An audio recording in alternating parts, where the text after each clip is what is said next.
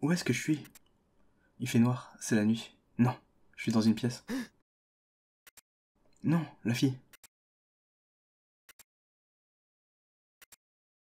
Derrière, on dirait le logo de Smash. Elle a disparu. À cause de moi.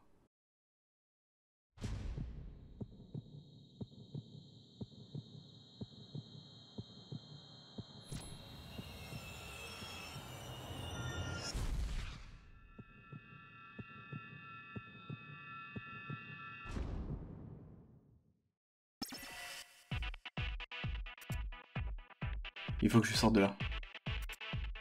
Où est la sortie? Si je me sers de ce badge pour m'éclairer... Hein? Ça ne marche pas? Je peux pas utiliser mes badges. Bon, je vais devoir avancer à tâtons. Attends, non, il peut pas les utiliser, pourquoi? Absence. Continuez depuis l'écran titre, après avoir quitté le jeu, les badges portés par les coups gagneront des PP pendant votre absence jusqu'à 7 jours.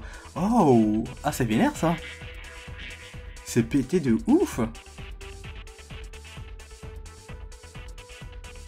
Ah ok, d'accord. Absence. Quand vous reprenez votre partie après avoir fait une pause, les badges portés par les coups auront gagné des PV pendant votre absence. D'accord. C'est vraiment pété de ouf. Ouais, donc je disais en fait, à mon avis, il doit pas pouvoir utiliser les badges parce qu'il est séparé de Shiki.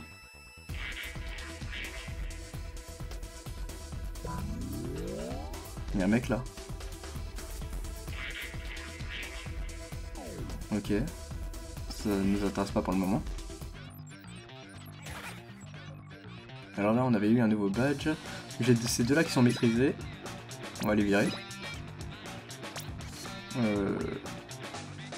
on va tout recommencer. Ça, je voulais plutôt le laisser. On va mettre la potion en dernier. Et la télékinésie.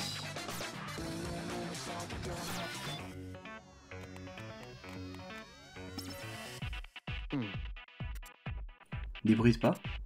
Quelqu'un vient de ce côté. Oh. Il fait noir. Où suis-je? Montre-toi. Ah? Toi? Neku. Tu m'as filé une de ces trouilles? Ne fais pas ça. Moi, je t'ai filé la trouille. Mais où tu étais? Il faisait noir et je cherchais une sortie. J'ai dû trébucher une bonne demi-douzaine de fois. Je m'en rappelle plus comment ça s'est passé entre eux deux. Bon, réessayons. Neku, les badges ne marchent que contre les échos. Tu es sûr? Oui, enfin, à quelques exceptions. Comme la psychokinésie. Bon, on n'y voit rien, tu devrais faire plus attention. Tu plaisantes? J'ai déjà trouvé la sortie. Alors pourquoi tu n'es pas? Je ne vais nulle part sans toi. Allez quoi, j'ai quand même mon utilité, non? Ne fais rien d'idiot, genre partir seul. Oh, la première fois qu'il est gentil avec elle. Pardon? C'est pas l'hôpital qui se fout de la charité? Attends, comment leur relation elle a évolué comme ça là? Qu'est-ce que tu attends? Laisse parler ton instinct. Sauve ta peau et tant pis pour les autres. Non, Neku, ne me tue pas. Il le faut.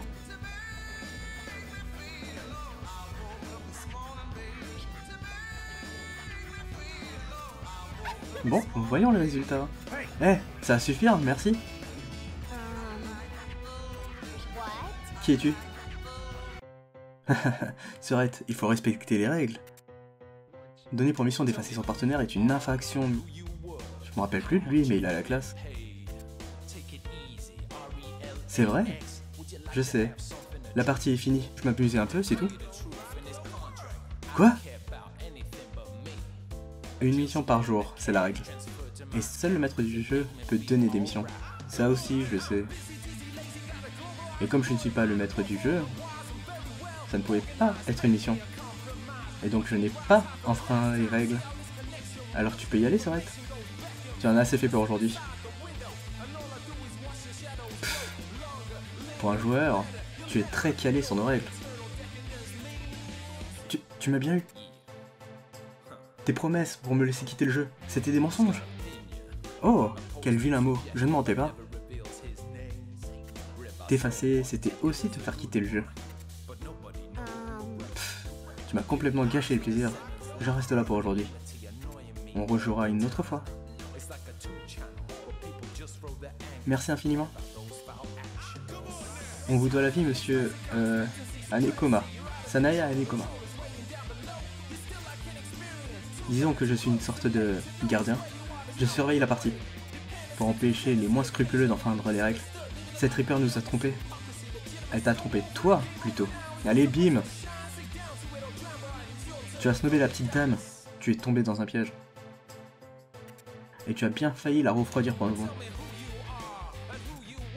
Si tu crois pouvoir t'en tirer seul, tu vas vite déchanter. Maintenant, présente des excuses à la petite dame. Pardon? La rancune nuit à la coopération. Tu veux survivre, oui ou non? Alors, vas-y.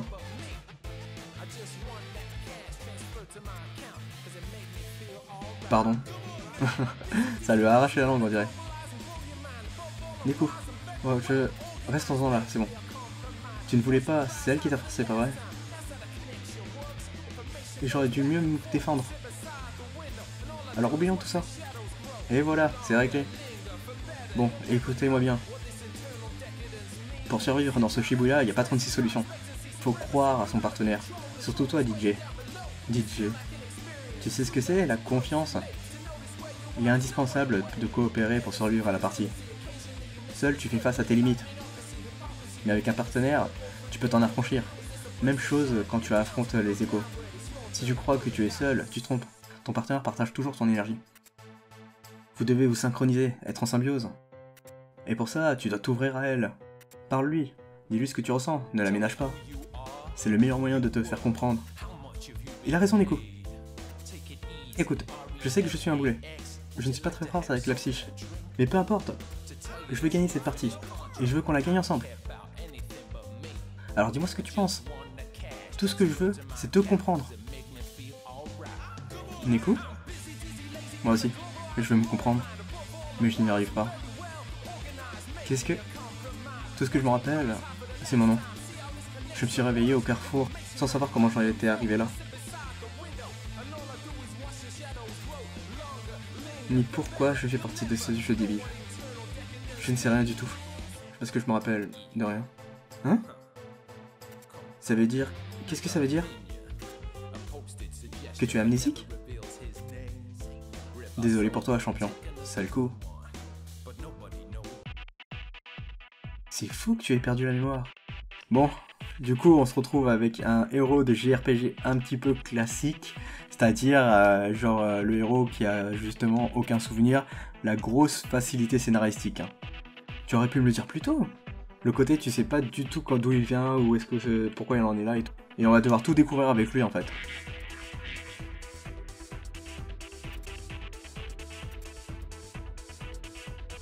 C'est vrai que ça m'a paru bizarre que tu ne saches rien de Shibuya ou le jeu. Quoi? Parce que toi, tu es incollable. Eh bien, pas incollable, mais... Enfin, on a eu de la chance. Grâce à M. Anekoma et à ses conseils, j'ai l'impression qu'on peut enfin discuter, toi et moi. Et puis, il nous a donné un super badge. J'ai failli avoir une crise cardiaque. Hé, tu as fait tomber ton téléphone. Ah, n'y touche pas. Je m'en occupe. Une jolie photo. Tu as vu? L'écran était vers le haut. C'est mon amie. Elle était dans ma classe. Alors tout ce temps... Oui, c'est ça que je regardais. Et toi qui m'engueules parce que je te cache des trucs. C'est juste là une photo, pas de la peine de... Nico, regarde, l'email de mission. Hein? Elle change de sujet.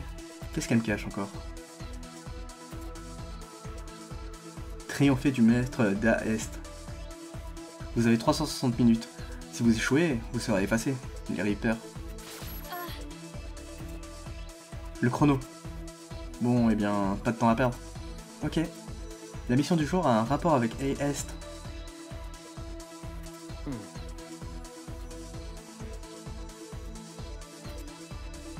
East. C'est le nom d'un lieu de concert. J'y suis allé 2-3 fois. Tu as l'air de bien connaître Shibuya. Bien sûr, je passe tout mon temps ici. Suis-moi, je t'emmène à East. La sortie est par là.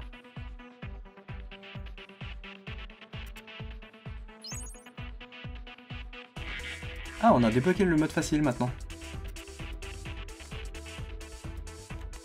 Ok, donc est-ce qu'il n'y a rien ici de spécial?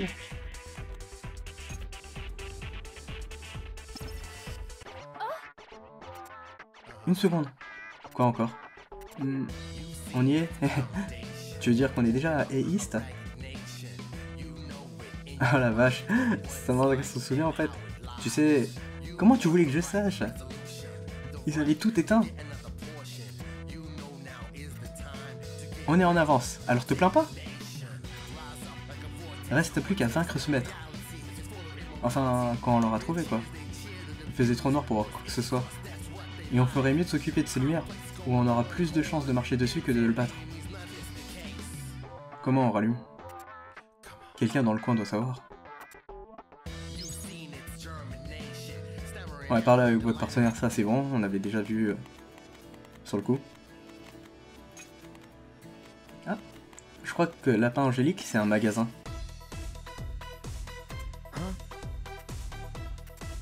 Hein? Je croyais que personne ne nous voyait. Tu as déjà oublié Nico? C'est comme disait monsieur Anekoma. Dans les endroits avec ce motif, on devient visible, du coup on peut faire du shopping. Ah ouais. Donc on peut acheter forcément dans la boutique avec des trucs, avec des yens. Ouais, donc ça vendre on a aussi vu en même temps. Vendre, jeter, c'était la même chose et du coup on n'est pas obligé de se prendre la tête avec aller dans un magasin ou quoi que ce soit. Donc alors qu'est-ce qu'on peut voir? Là, Gothique et Lolita, le Lapin Angélique, ça c'était le style vestimentaire, le magasin. Là on a l'argent. Qu'est-ce qu'il y avait de trucs? Ah ouais voilà, il y a plein de trucs à faire. Je crois que... Qu'est-ce que on pourrait... Par quoi on pourrait commencer? Donc ça on a la marque qui est ici, robe à ruban. On a la marque et les stats que ça peut augmenter. Bon là on va commencer d'abord PV, attaque, défense. Le courage requis, donc ça en fait c'est une stat qui nous permet d'équiper un item. Si on n'a pas suffisamment de courage on peut pas le porter. Donc là les autres trucs ça donne quoi? Moins de défense. Il y a vraiment une genre... Ah ouais donc il y a vraiment toute une description et tout. Ils se sont donnés en fait pour la localisation du jeu. Nouvelle capacité déverrouillée, le vendeur remarque que ces marchandises vous intéressent et vous révèle des informations sur la capacité de cet objet, serre-tête à ruban. Attends, ça veut dire quoi en fait? Attends de voir... Courage requis... Ah là, il n'y a que Shiki qui peut porter ça. Ouais, c'est sa capacité déverrouillée. Et donc là en fait c'est verrouillé, et là Shiki elle peut avoir attaque plus 1 si elle porte cet objet là. Ça lui baisse ses PV et ça augmente son attaque. Et là capacité 1 sur 2, ça veut dire quoi déjà?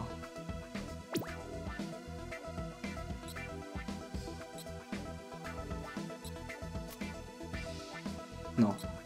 Je croyais en fait c'est quand tu cliques sur un item en fait que ça déverrouille. Je suis plus trop sûr. Ah si c'est ça. Tu cliques sur un item et la pendeuse elle a vraiment l'impression que tu t'intéresses à ça.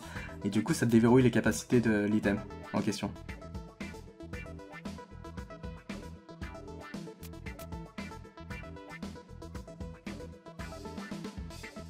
Ok donc là niveau sous c'est pas trop ça, et là pour acheter ça il faut des objets plutôt que de l'argent en fait, il faudrait ramener tous ces objets là pour pouvoir l'avoir.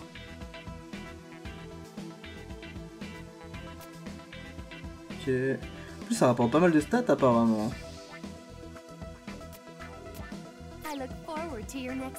Allez on va sortir d'ici, on va rien acheter pour l'instant.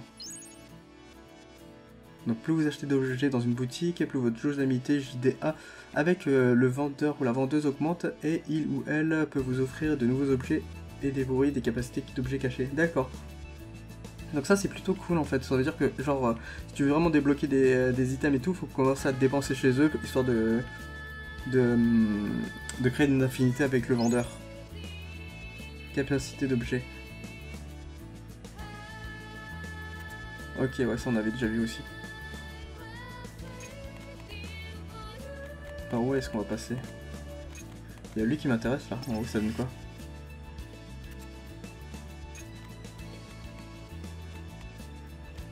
Ça n'a pas l'air d'être lui. Peut-être lui il a quelque chose à dire aussi. Qu'est-ce qu'il fiche? On en répète. De quoi il se plaint celui-là? Ah, parfait, vous deux. Ah, il peut nous voir. Hein? On peut t'aider? Une seconde. Dites, vous pourrez me dépanner? Bien sûr, si c'est dans nos cordes. Qu'est-ce que tu fais? Écoutons-le. Parfois, il suffit d'une oreille attentive. On peut peut-être même résoudre son problème. Et sinon, ne t'inquiète pas, je te promets de refuser. Oh, tout oui. Il commence déjà. Mon groupe doit jouer ici dans quelques heures. Mais le technicien est introuvable. Vous pourriez le retrouver. Moi, il faut que je reste ici au cas où il reviendrait. Il est passé où ce feignant? On va l'interroger un petit peu sur le technicien. Ce technicien fait partie de tes redises? Tout juste. Il porte un t-shirt noir avec un cordon autour du cou. Sans lui, on est mal. Pourquoi tu n'y vas pas, toi? Parce que j'ai un concert. Je peux pas me barrer. Je m'appelle 777 777. 777.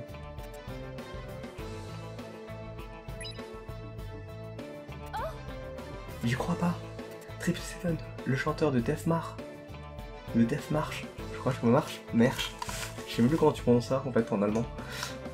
777, la superstar en puissance. Ah, tu nous connais, c'est groovy ça. On reste toujours indé. Mais un jour, on va révolutionner le rock. C'est moi qui... Hein?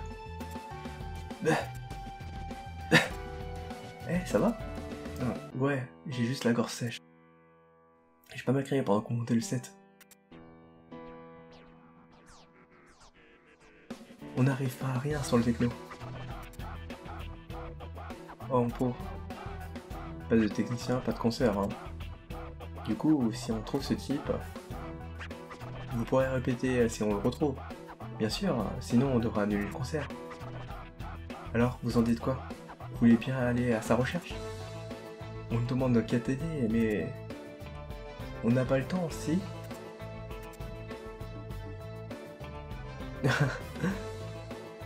Soit on dit c'est ça, soit trouve-le toi-même. On est d'accord. Hein? Ah bon? Ouais. Merci mec, c'était cool. Si vous le voulez, dites-lui de réappliquer à East.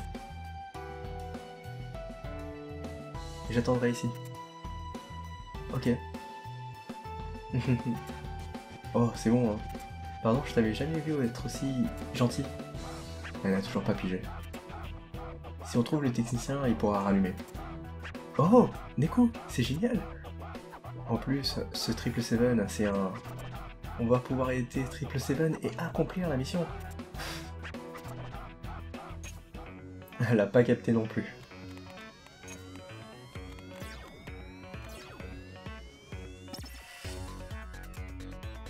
Ah, pas d'infos sur lui pour le moment.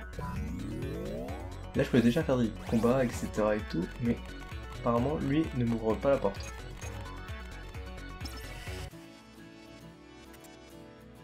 Vous voulez franchir ce mur? Dans ce cas, battez ces échos. Encore un mur? Pas grave, on sait quoi faire maintenant. Eh, et si on testait ce badge?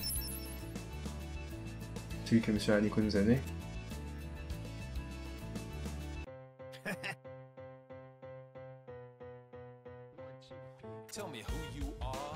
Je vais te donner un petit conseil et un petit cadeau.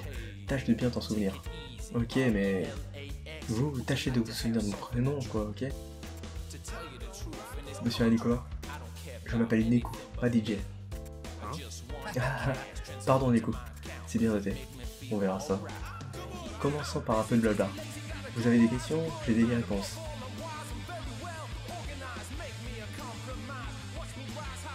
Plus de blabla. Le jeu des Reapers.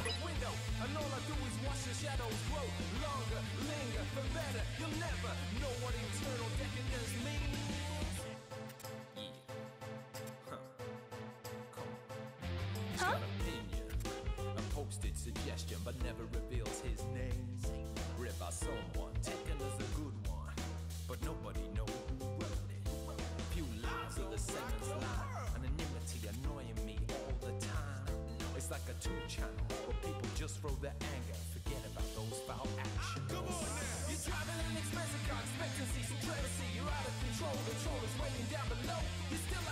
D'autant que les Reapers notent les joueurs. Hein, on est noté? Bien sûr, vous gagnez des points à chaque mission accomplie. Mais ça sert à quoi ces notes? Vous le saurez le 7e jour. D'ici là, accomplissez les missions.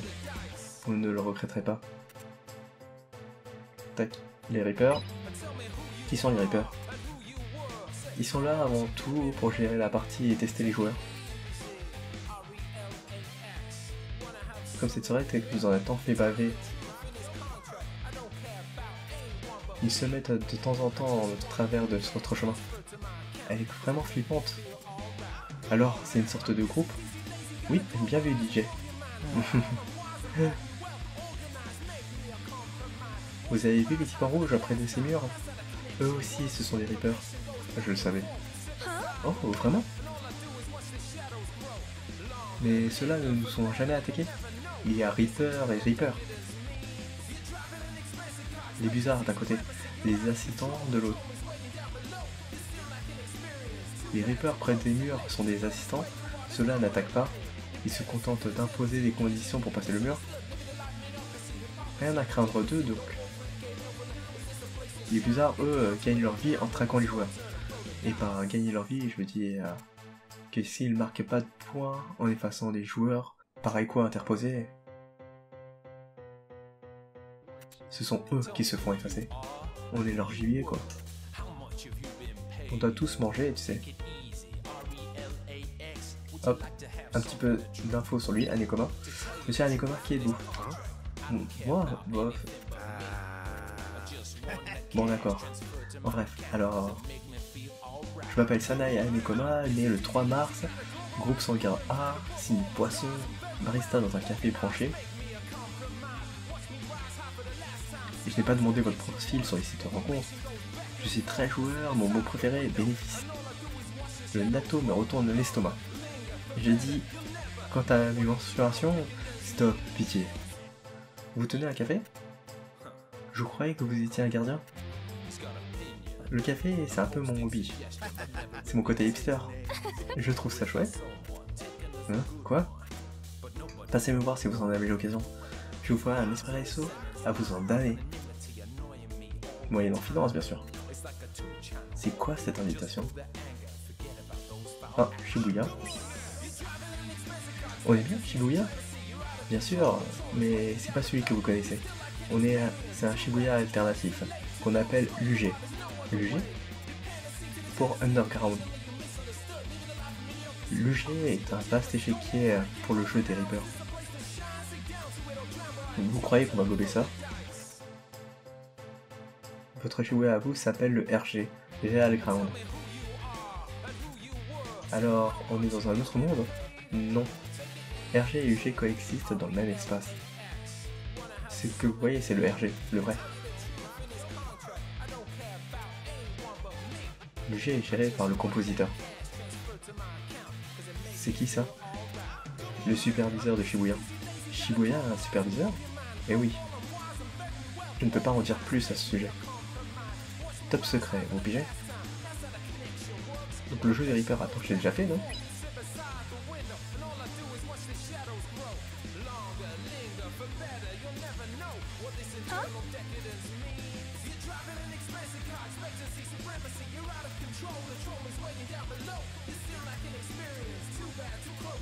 Ah, je crois, j'avais l'impression en fait qu'il laisse toujours le premier et le dernier en fait en, comment dire, en pas grisé.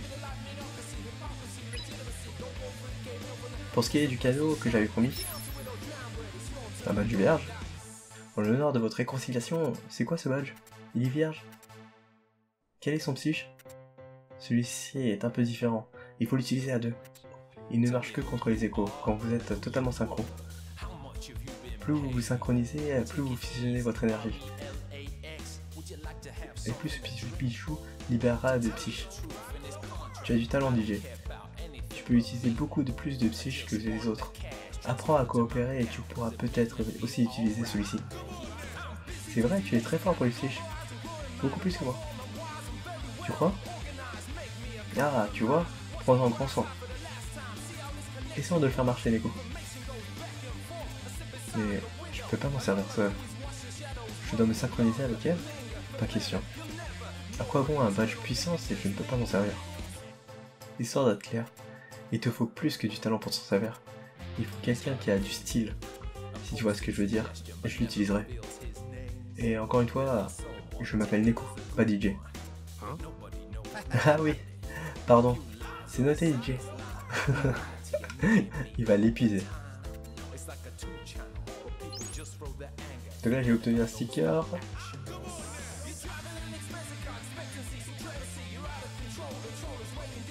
Effectue des combos, ok d'accord. Stickers de bonus de fusion.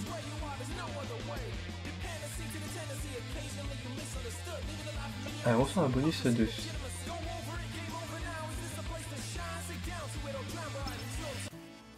Il est pas banal hein. Les noms, c'est pas son fort. En tout cas, il est sympa de nous avoir donné ce badge. Il est très amical. Ça, j'avoue. Il a une sorte de magnétisme. Je ne sais pas pourquoi, mais j'ai vaguement envie de continuer à lui parler. Neko, on essaie le badge? Il faut que je me synchronise avec elle. Galère. Un problème? Ah, je sais.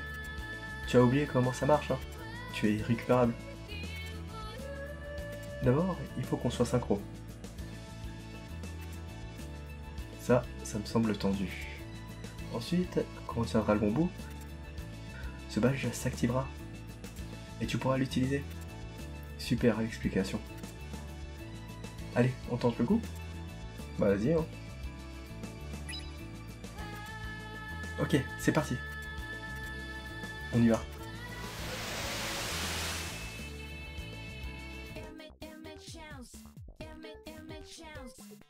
Ah, alors ça donne quoi déjà? Ah oui, voilà, c'est dès que j'arrive à 100%, là je pourrais utiliser l'attaque synchronisée. La synchronisation elle vous prend compte en cas d'attaque de ce dernier, de combat synchro ou d'utilisation d'un objet de la boutique. Une fois votre taux de synchro atteint 100%, le badge partenaire se transforme en un grand badge pour être touché pour activer la fusion. La fusion inflige des dégâts à tous les ennemis et remplit un peu votre jauge de PV. Ok.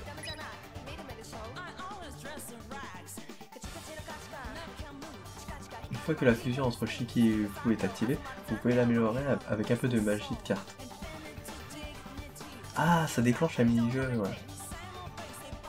Mémorisez vite les cartes et puis touchez celles avec le même symbole que celle du haut.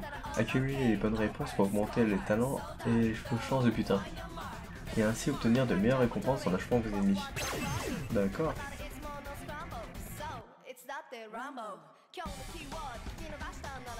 Donc là, j'ai déjà accès à ça. Est-ce que là par contre, si moi je m'amuse à essayer d'augmenter le truc... Ouais non, je dépasse pas le 100% en fait. Oula. J'ai pas... Putain, coup de chance. Ça passe trop vite, c'est un truc de ouf.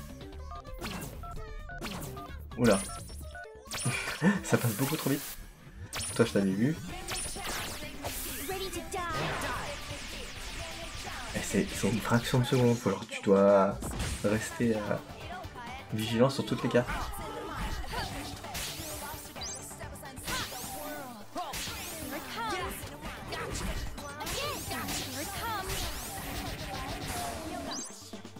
J'ai rien à balancer sur lui.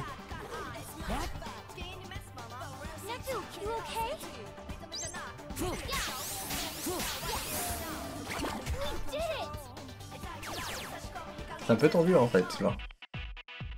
Le mini-jeu il est un petit peu vénère quand même. Alors, tu as chopé le coup? Ou tu veux continuer à s'entraîner? Bon, c'est bon, on va la faire. Je m'entraînerai de mon côté, je pense. Si on se synchronise, ce badge nous sera très utile. Objectif, attends. Mur abattu.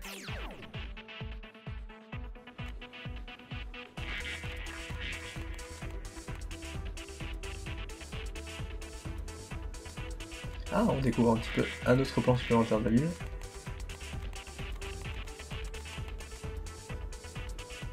petit tour rapide dans le menu.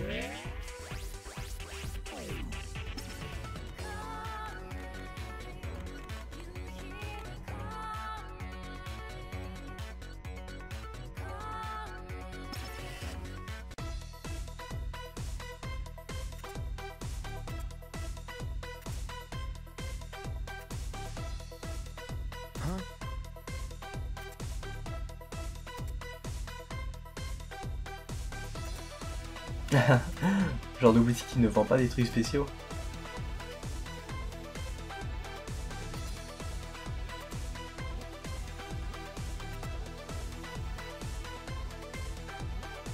Un fusible peut-être.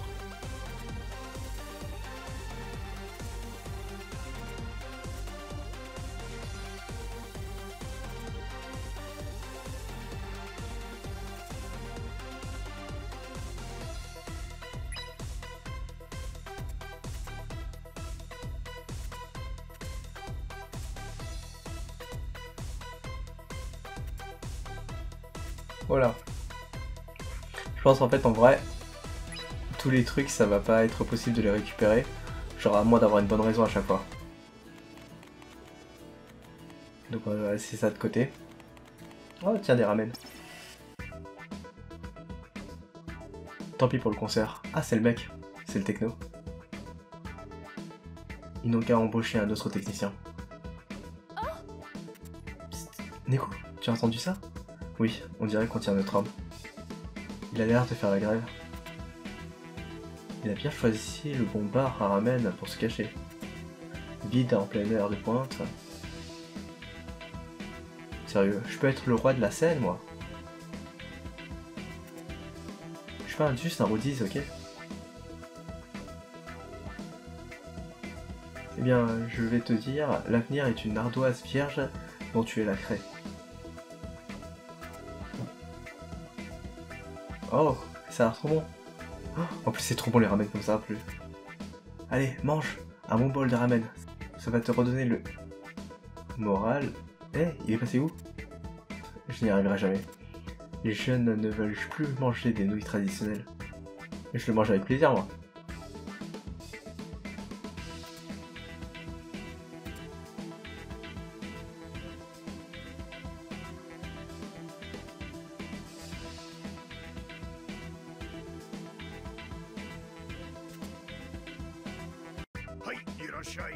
Ah, je peux en acheter.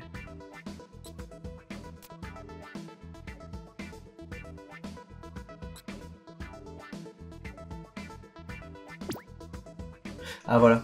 Donc là, en fait, on consomme ça, ça augmente notre affinité de synchro à ce moment-là. Et comme vous pouvez le voir, en fait, une fois digéré, on fait des combats pour les digérer. Donc ça veut dire c'est 8 bouchées, donc il faut faire 8 combats. Nos PV max, ils augmentent de 5. Et c'est pareil pour l'attaque et tout.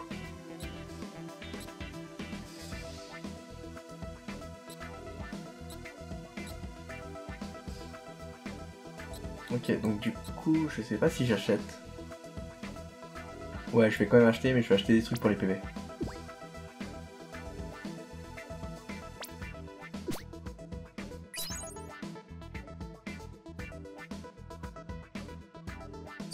Ah, il y a des astuces pour la bouffe.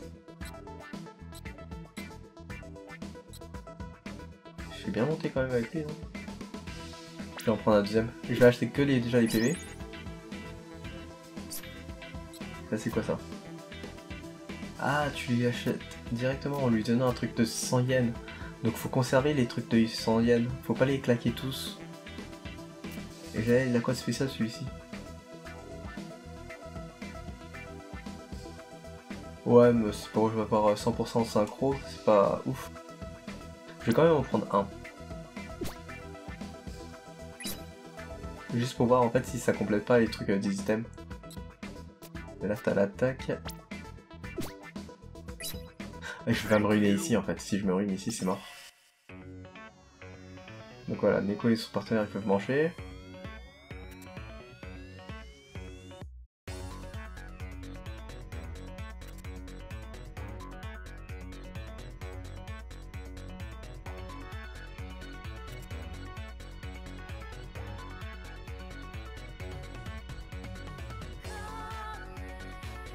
Ah, ok.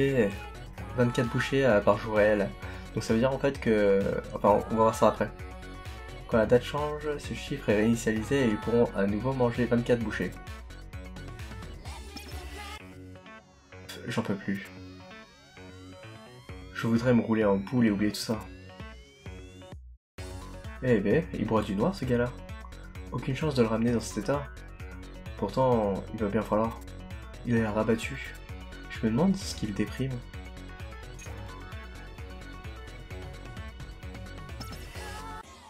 Ah bah voilà, il y avait un écho dans le coup. Eh, il est cerné par les échos. Mais oui, il est comme possédé. Je me sens complètement à côté de mes pompes. C'est de pire en pire. Il faut qu'on efface les échos qui l'entourent. Oh. Ok. Par contre, il y a un truc que je vais voir avant. On va dans les items. Donc là, ouais, voilà, ça c'est la bouffe. Pour 5 PV.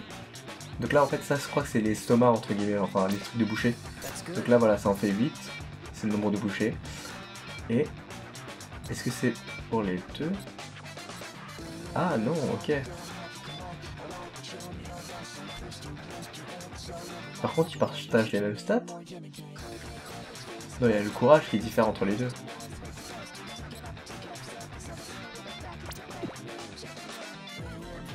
Attends, on va lui donner ça à elle aussi. Ok.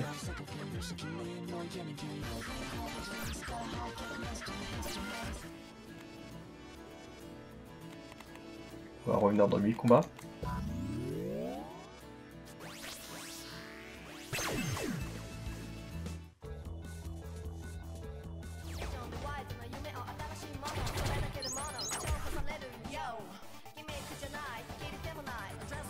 Ok, donc une fois que t'as fini de bouffer, tu vois directement que c'est marqué machin bitule APV plus 5.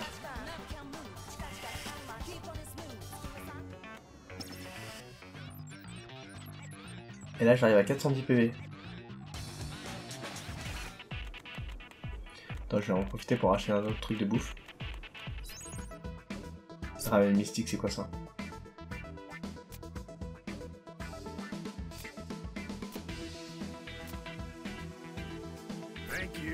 Vas-y, on en profite maintenant pour faire le boss. Enfin le boss. C'était quoi là?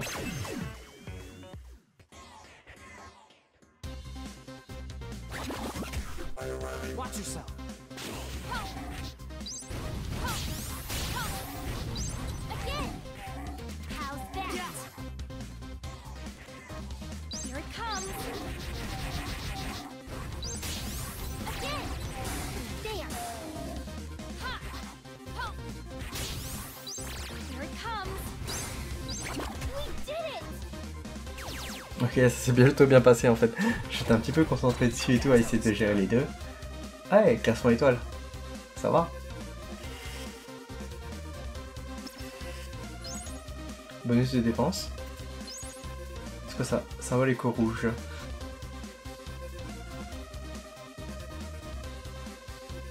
D'accord.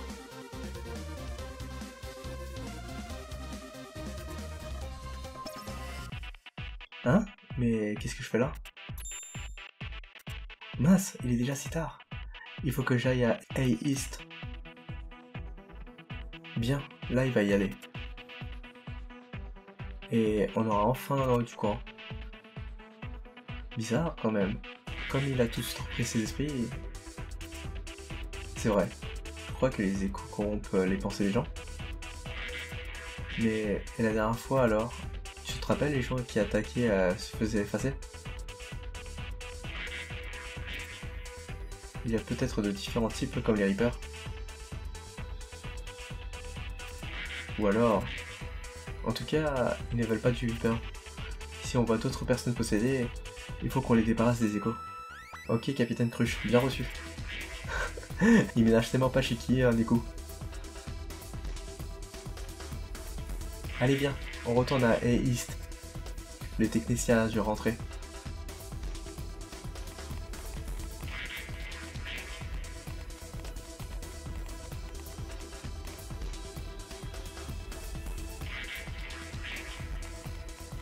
Ah tiens, ouais, ils sont tous les deux là.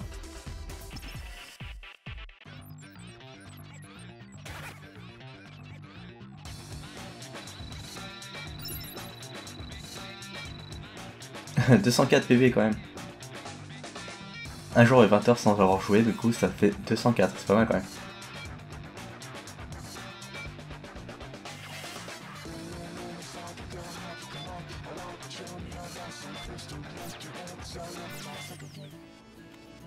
Ok, c'est parti pour lancer la discussion.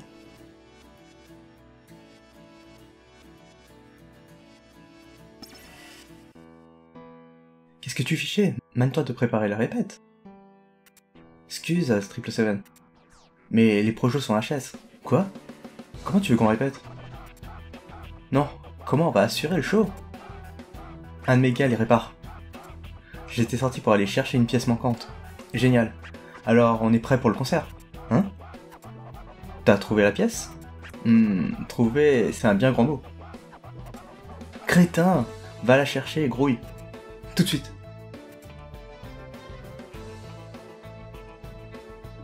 Oh oh, on n'est pas tiré d'affaire. Eh! Merci d'avoir trouvé le technicien. Domo arigato. Pas de quoi, mais... Il y a un problème? Oui, apparemment nos projos sont bouillés. Il est parti chercher une pièce de rechange. J'ai crié toute la journée. Ma gorge me fait un mal de chien. Apparemment, on va encore rester dans le noir un bout de temps. Tu crois que le technicien va arranger ça? On ferait peut-être bien de le suivre.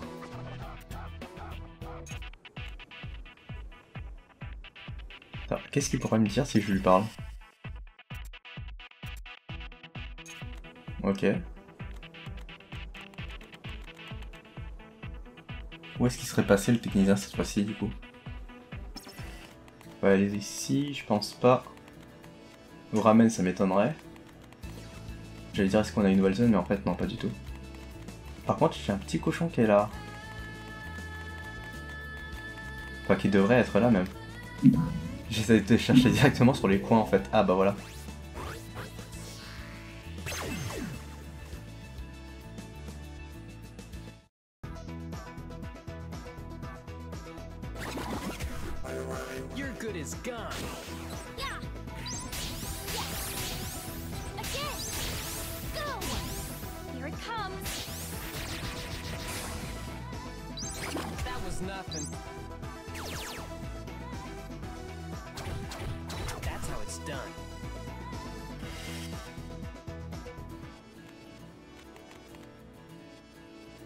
On retourne à East, on va essayer de voir vers le nord. Peut-être que cette fois-ci on a vraiment la possibilité d'y aller. Ouais voilà, vous voulez franchir ce mur? Alors battez deux de ces trucs là où je peux vous voir. Hein? Attends, je crois qu'en fait c'est spécifique. Faut vraiment ouais, faire attention aux trucs. Aux échos qui ont une tête allongée. Donc du coup là je me mets ici. Bah tiens voilà, ces deux là ça devrait le faire.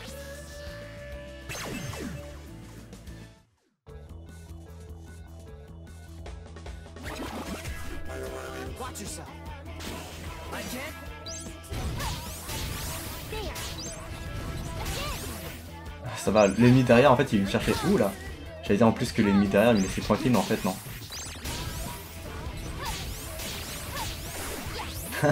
Le petit level up qui fait vite bien. Ah, le pouvoir de la glace c'est pas trop ma cam pour l'instant.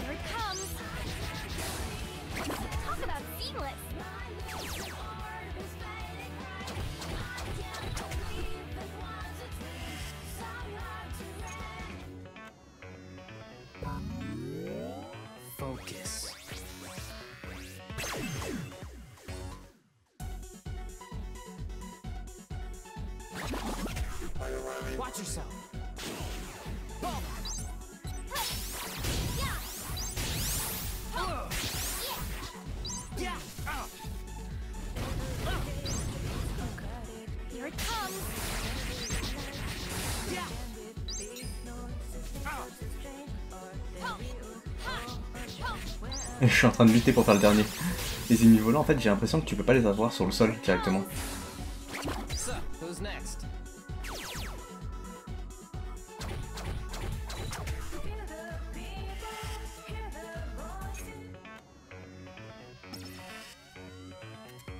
Objectif atteint. Mur abattu. Hyperdrive. Ah ok d'accord, accélère les attaques de Shiki. Ah c'est bien ça. 5 millions en plus.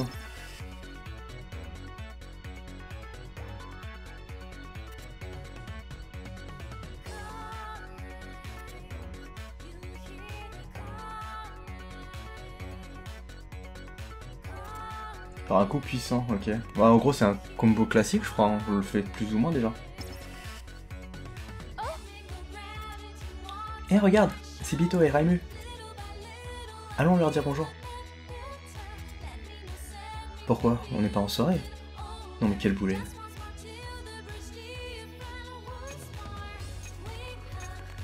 Ah, je les avais même pas vus. Bito, Raimu. Ah, tu parles d'une poisse. Voilà DJ. Vous avez des infos sur la mission? Non, pas du tout. Mais je sais qu'on va y arriver. On a juste à battre le maître d'East, c'est ça? Mais alors pourquoi ce mème? Mème? C'est quoi un mème? Shiki a l'air d'avoir besoin de notre aide. On peut lui dire, non? Bon ok, mais c'est bien parce que c'est Shiki. Oh voilà, des questions. Ok d'accord. Alors, c'est quoi un mème? Les mèmes sont les mots ou des idées liées aux missions. Quand on en voit ou on en entend un, on le reçoit sur notre téléphone. Mon téléphone a le mot blackout. Blackout? Hein? Je viens de recevoir un email? Exact. Il est affiché sur mon téléphone. Mais ça sert à quoi? À la gravure? What? C'est quoi ce truc là déjà? Alors la mission du jour. Vous pensez quoi de la mission du jour? Triompher du maître d'East. On y était? Il fait trop sombre, pas moyen de voir quoi que ce soit. Trop sombre? Ça explique le mème. Les mèmes servent à la gravure. Et c'est-à-dire? Oh, graver, c'est l'un des pouvoirs du badge de joueur. Il peut servir à envoyer des mots dans la tête des autres.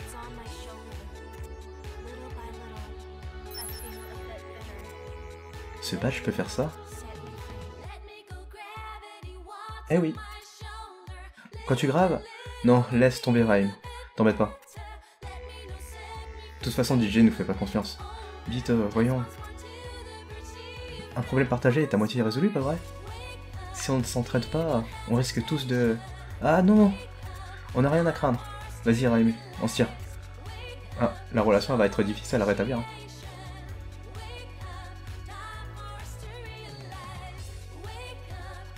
Bito est toujours en run. J'aimerais bien arrondir les angles. Pourquoi? Il suffit de le laisser tranquille. Arrête de toujours t'inquiéter pour les autres. Au moins maintenant, on sait graver les mêmes. Raimu a été sympa de nous expliquer. Mais à quoi ça sert? Eh bien, ouais, je suis pas aidé. Étant donné les circonstances... Mais non, ça va pas le faire. Qu'est-ce qu'il a, celui-là? On dirait qu'il n'arrive pas à se décider. Eh hey, Nico, et si on essayait de la gravure sur lui? Histoire de voir ce que ça donne. Ok. Pourquoi pas, on peut tenter le coup.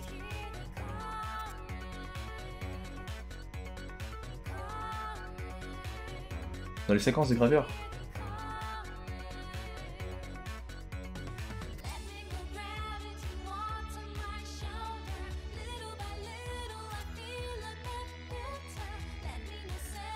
Oh, intéressant.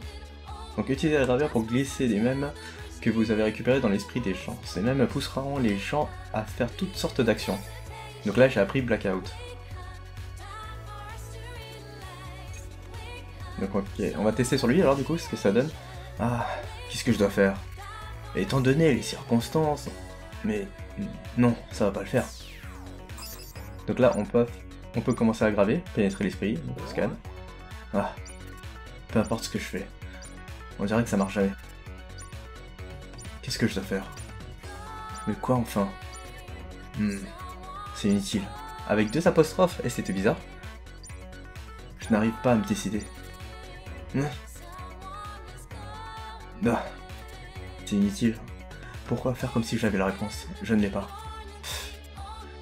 Si seulement une idée pouvait me venir en tête.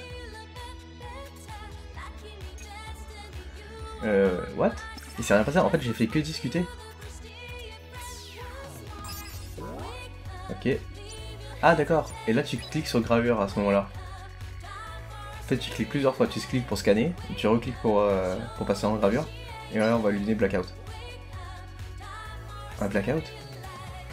Un blackout? C'est ça. D'abord, je dois couper le courant, je crois. Ouais.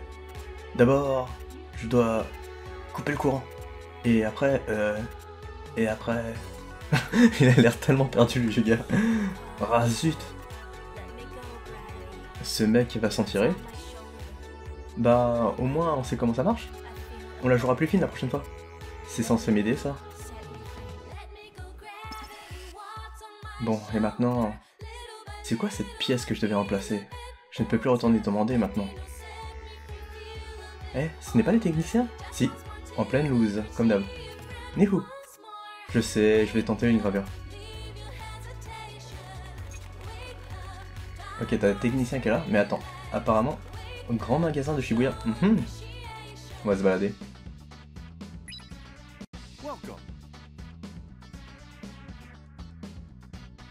Ça coûte un peu cher, ça, tout ça. 3 de défense. Oh, mais attends, mais c'est ouf quand même. 80 de courage requis. Je vais devoir bouffer que des trucs avec du courage, quoi.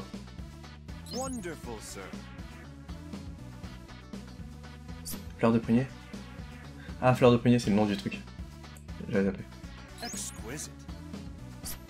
Ok.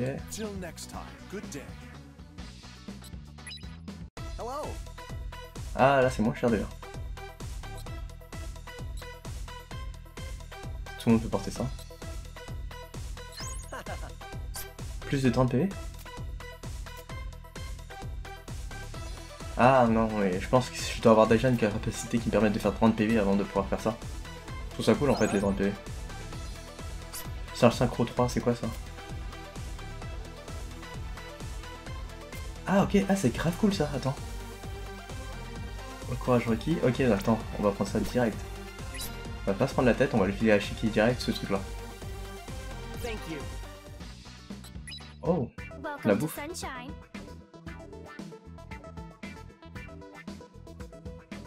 Ok, donc du coup, 8 bouchées pour 8 PV. Ah, c'est mieux que le ramen. Ok. On augmente de 1 la défense.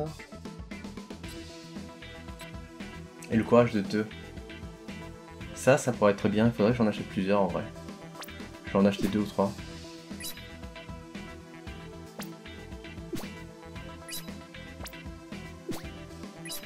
Et ça, hop, pour les PV. Je suis pas trop ruiné, ça va. Donc attends. Retour direct sur la bouffe.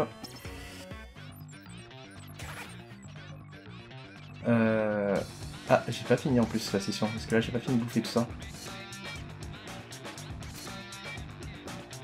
Attends, mais ça veut dire... Ouais, non, ça sert à rien, vu qu'il faut que je finisse de digérer avant de passer à un autre truc de bouffe.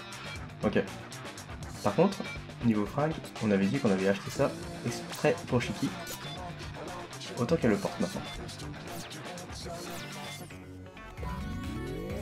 Ah bah tiens, il est là. À chaque fois que je verrai un sur un plan, je vais essayer de le choper quand même. Tellement mal placé celui-là. Vite que je me débarrasse en fait de cette attaque. Il manque encore combien de points d'XP pour pouvoir grimper ce truc là. Parce que même c'est son dernier niveau.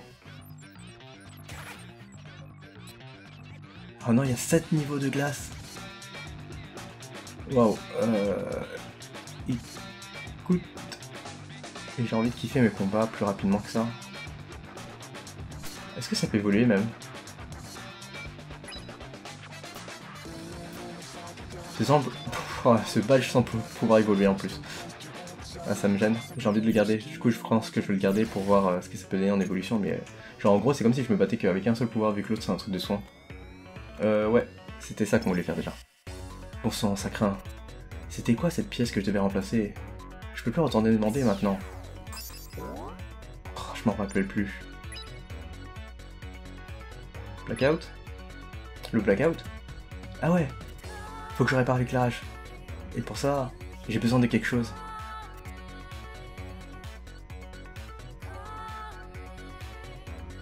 Et j'allais vers Kenzaga pour le trouver. Quelque chose. Mais quel quelque chose? Le mec devrait savoir. J'aurais peut-être y retourner, mais...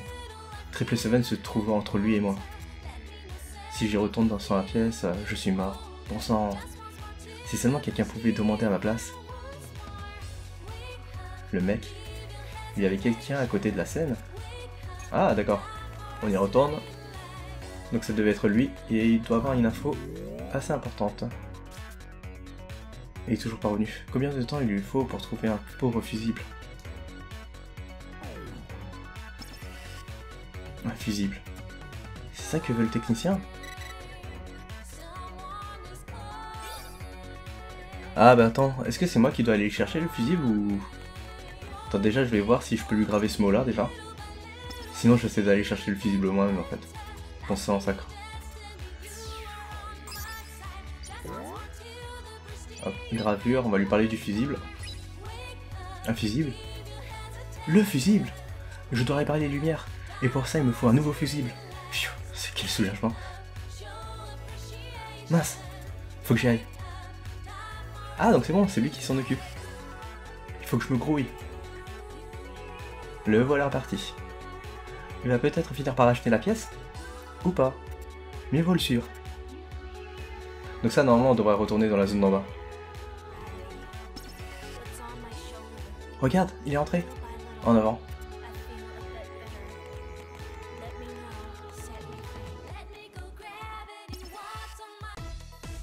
Merci. Tu m'as sauvé la vie. Je l'oublierai jamais. Fiou. Il a enfin acheté ce qui lui manquait. Maintenant on va peut-être avoir un peu de lumière. On devrait y retourner aussi. Ah, tiens. Arrête de perdre du temps. Non, non. J'ai trouvé la pièce. J'espère bien, même toi, de réparer les projets. Là, ça doit être bon. On peut enfin voir à l'intérieur. Oui, allez, viens. Je sais pas pourquoi, mais ça sent vraiment le boss, ce truc-là. Du coup, il y a 2-3 trucs que je voulais faire. Voilà. J'en ai profité un petit peu pour faire 4 combats, en fait, ça m'a permis de digérer la bouffe. Et ainsi obtenir mes petits bonus de stats. Parce que là, maintenant, je dois être bien là. Ouais, la bouffe c'est fait, ça a été digéré. On a dit que ça, c'était quoi déjà? Ça, ce sont des PV, mais moi, je vais plus bouffer un truc qui me donne du courage. Ce serait bien que cette stat grimpe énormément. Et elle, je lui donne des PV. Donc là, ça c'est bon.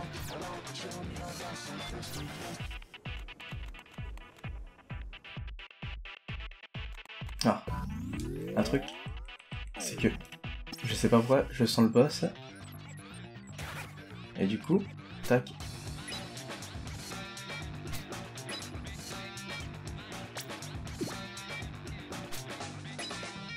Ça, tu vas en deck 2. Et en deck 1, je veux combattre.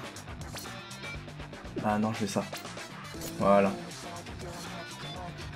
Activation instantanée. C'est bon, j'ai au moins un truc qui me permet d'être utilisé dès le début.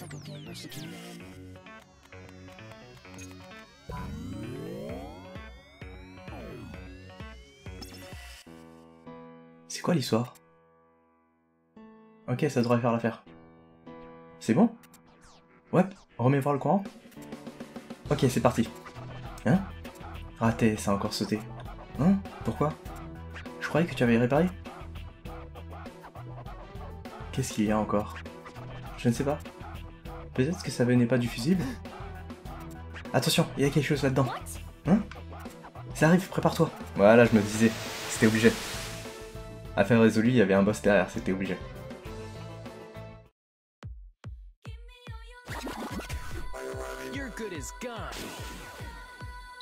Ok, attends.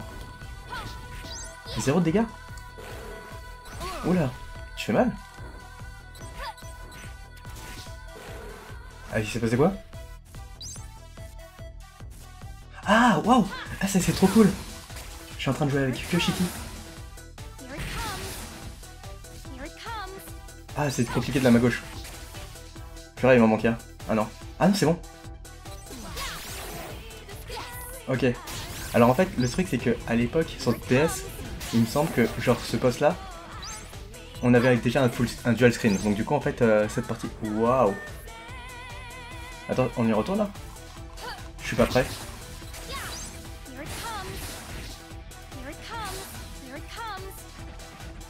Non!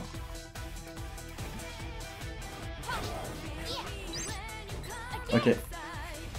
Donc ouais, je disais en fait, c'est marrant parce que en fait, le truc c'est que normalement je pense que sur le deuxième screen, on sait là qu'on voyait justement toute l'affaire que Shiki a se taper en fait. Mais là c'est stylé parce que du coup tu fais tout carrément les deux. Ok, là je suis reparti. Et je sais toujours pas comment je déclenche ça en fait en vrai.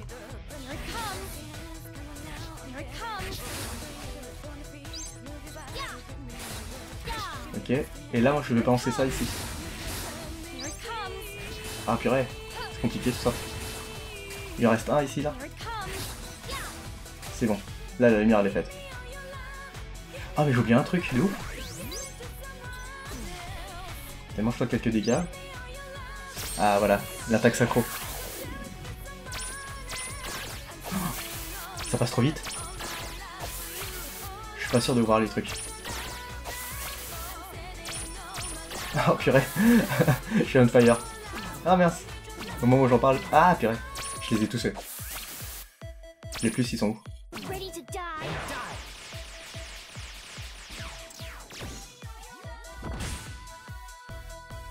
280, ça va hein. Ah mince. Il en profite sur ce pareil.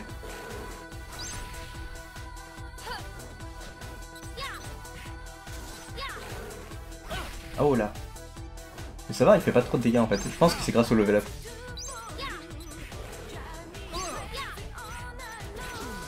Ok. Je pense en fait c'est à force de faire les attaques de Shiki que j'ai une occasion d'y aller. Ok, ça c'est bon. En fait il y a des trucs rouges sur les cordes, enfin sur les câbles, et du coup en fait il faut que tu les pètes ces trucs là. Ah, ok, ça c'est bon. On replace les curseurs.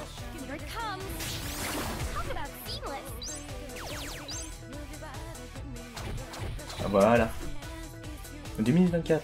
Ça va, ça s'est bien passé en fait en vrai. Aucun badge lâché. Spécial. Pourquoi? Il peut lâcher des badges? Enfin, il peut me faire lâcher des badges.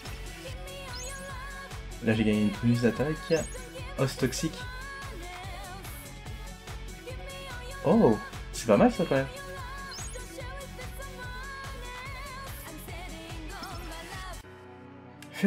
J'ai eu la peur de ma vie. Mais c'était le maître, hein. Le cul. Ça a continué le chrono. Non, mon chrono tourne toujours. Tu plaisantes? Alors où est le maître? Non, on n'a plus le temps. Vous faites pas de bulle. Le voilà, votre maître. Ah, il vient de sauver la mise. Vite, Ramu. Je crois qu'on a réussi. Exact, le chrono a disparu. Mission accomplie. Mais je comprends plus. Hein? C'est réparé? T'es sûr? Oui, ça devrait marcher maintenant. Ok, je vais aller le dire aux autres. On dirait que leurs affaires reprennent. Ça va vite devenir noir de monde ici. On fera mieux de sortir pour l'instant. Alors ça ne suffisait pas d'éliminer la chauve-souris géante? Oups. Heureusement que vous étiez là. On vous en doit une. Sérieux, vous auriez dû vous rencarder plus tôt.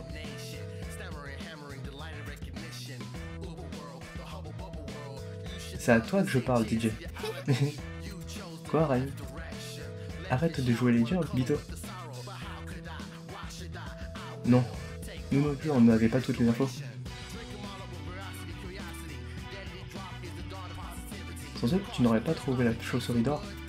Tu sais quoi? Laisse-moi deviner, il fallait d'abord battre la grosse. Ouais, tu fais genre t'avais toutes les réponses. Mais tout à l'heure, tu balisais. Toi aussi, Bito? Ah, mais t'es dans quel camp? Au moins, j'ai fait le boulot, non? Eh, j'ai entendu. Qui t'a autorisé à te payer de ma pomme? Regardez, le concert commence. Mais en fait, quoi encore? Comment ça se fait qu'on peut lui parler? À Triple Seven, je veux dire. Parce que c'est un Reaper. Quoi? Ah, ok, ça explique. Monsieur Anekoma nous a tout expliqué. Tu as oublié? Écoutez bien. Ce Shibuya n'est pas votre Shibuya. C'est celui du compositeur, celui qui sert d'air de jeu au Reaper. Quoi qu'il arrive, les gens ne pourront pas vous voir, pas vous entendre, et encore moins vous aider. Votre seul espoir de survie, c'est votre partenaire. Donc grosso modo, on est invisible. Seuls les participants au jeu peuvent vous voir. C'est-à-dire les joueurs, les Reapers et vous? Oui et oui. Qu'est-ce que je fiche dans ce jeu à la noix? Tous les joueurs passent du RG à l'UG pour une seule et même raison. Et tous doivent payer comme droit d'entrée ce qui leur est le plus cher. Le plus cher? Est-ce qu'on le récupère? Si tu gagnes. Et sinon? Tu perds ton droit d'entrée pour toujours. Et ton droit d'exister. Mais oui. Il a précisé que seuls les Reapers et les autres joueurs nous voyaient. Personne ne peut nous aider. Vous croyez qu'on va s'en sortir? Bien sûr. Coûte que coûte. Ah, je pense que tu peux assurer DJ. Eh, vous savez, c'est vrai qu'on fait une bonne équipe. Et si on restait tous ensemble à partir de demain? On n'aurait pas survécu aujourd'hui les uns sans les autres. Je suis d'accord. Et ce qui nous tue pas nous rend plus forts. Si RESEAU est partante, alors moi aussi. Pas d'objection du coup? Comme si je pouvais. J'ignore encore tout de l'UG. De moi-même et des Reapers. Tout ce que je sais, c'est que ces trois-là ne sont pas mes ennemis. Hé Neko, rappelle-toi ce que Monsieur Anekoma nous a dit. Fais confiance à ton partenaire. Je me rappelle et maintenant je comprends. À qui d'autre me fier? Surtout dans un Shibuya aussi méconnaissable. Ne ralentisse pas, c'est tout. Génial, c'est réglé. C'est le début d'une belle coopération. 6 joueurs ont été effacés aujourd'hui, chef. 6? Big. Nous avons passé la barre des 50% d'effacement. Un jour plus tôt que prévu. J'en conclus qu'Higashizawa donne satisfaction. Oui, chef. Voilà pour le rapport du jour. Nous avons notre réunion demain, chef. Même heure que d'habitude. Très bien, bon travail. Un problème, chef? Non, c'est juste... j'ai l'impression que la partie de demain sera très divertissante.